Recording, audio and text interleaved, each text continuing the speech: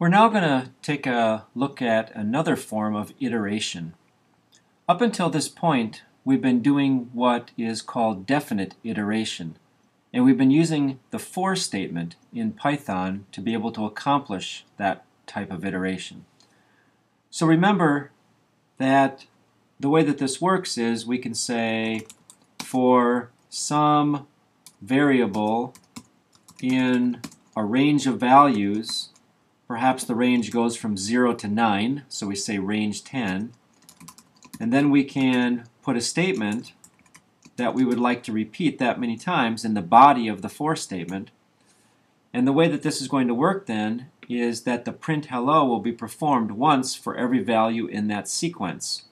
So it'll be performed when c is equal to 0, when c is equal to 1, c is equal to 2, c is equal to 3, and so on, up to c being equal to 9, because the range function returns the values from 0 up to 9, because 10 is the upper bound, which we don't include. So when we run this program, we see that we have 10 occurrences of the word hello.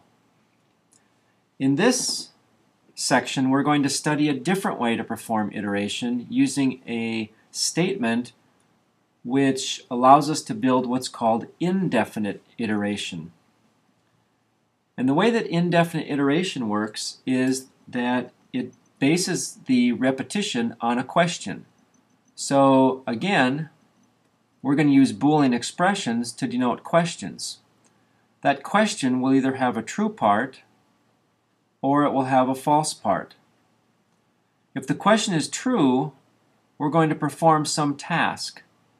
But the idea is that once we are finished performing the task, we'll go back and ask the question again. And so there's the repetition that's going to occur. As long as that question is true, we'll continue to perform that task. If the question ever fails, then we will simply continue on with the program in sequence. This particular structure is known as a while loop or a while statement. While this Boolean expression is true, perform the statement.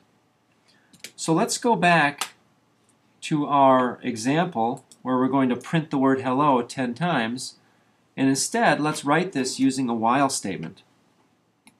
Now the first thing to realize is that since the for statement did all of the counting for us, that's something that we're now going to have to implement on our own. And so we're going to need a variable to count the number of times we've printed the word hello. So let's just choose the variable c for count. Well, let's actually use the word count. So count, and we'll start that out at 0. Now what we're going to say is while the count is less than 10, we would like to print the word hello.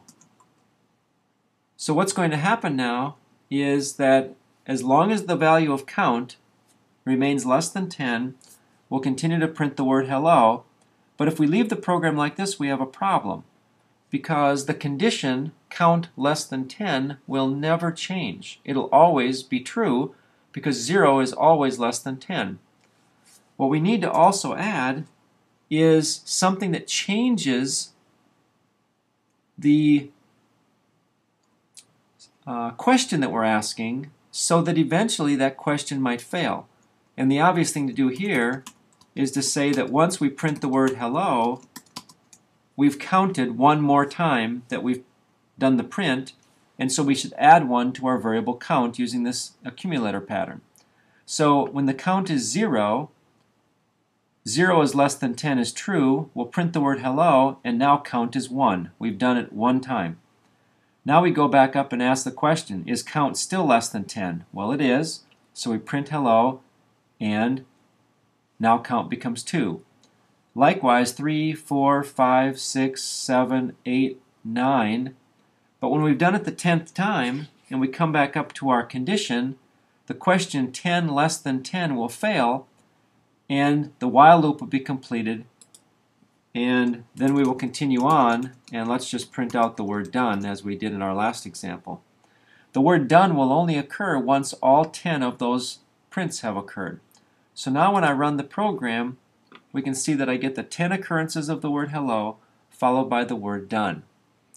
This while structure allows me then to write iteration where I don't know necessarily how many times I'm going to iterate, but instead what I do know is that when this condition fails, I will stop. Until it fails, I will keep going. But as soon as it fails, I'll continue on.